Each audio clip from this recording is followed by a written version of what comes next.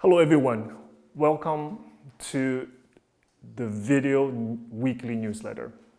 Today I want to talk about just a step, like an evolution of a step. You know, you hear me talk about Frappé almost all the time. I explain that mainly today we have two versions. One is heels above the ankle joint and we brush. We know this, we talk about this all the time, yes, like this. The other is a type of frappe I do all the time, which is directly out from solo coup de pied. We don't brush. The foot is pointed the whole time, right? We understand from solo coup de pied directly out, right? That's a Russian way. This brushing, and we do that all the time. So it's preferred for the companies and let's say professional world, all you see the company class people brush, right? So there's a third way, and I always talk about Vaganova style is a hybrid version. I always talk about this. Why I say it's a hybrid version?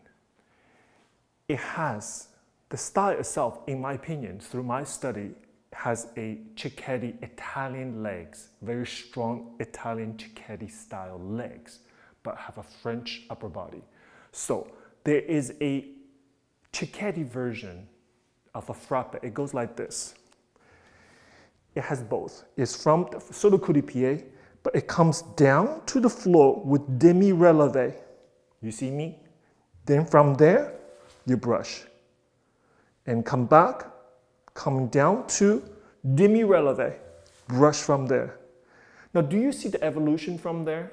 Do you see a Russian version is directly out instead of coming down through demi-releve and brush?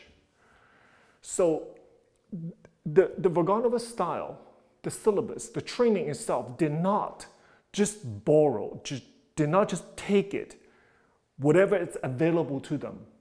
They took the information and created something that works for them.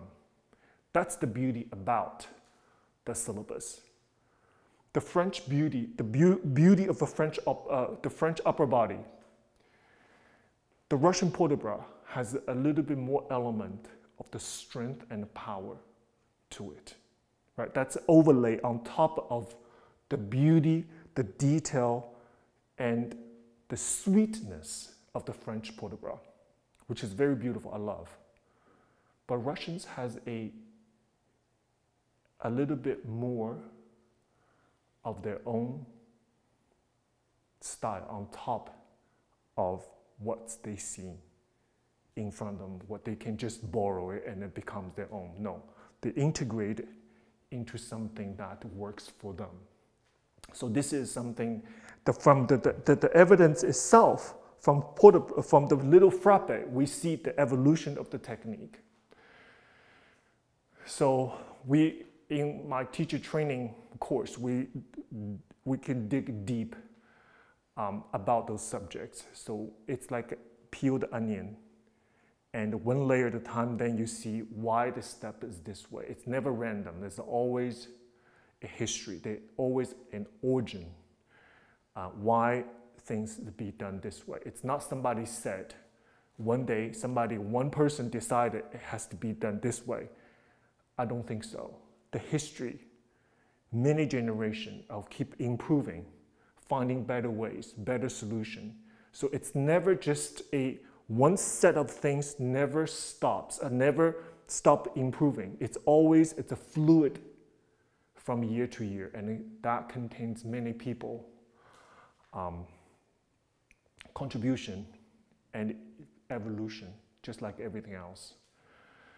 So I hope this discussion continues, and we'll talk to you next time. Thank you.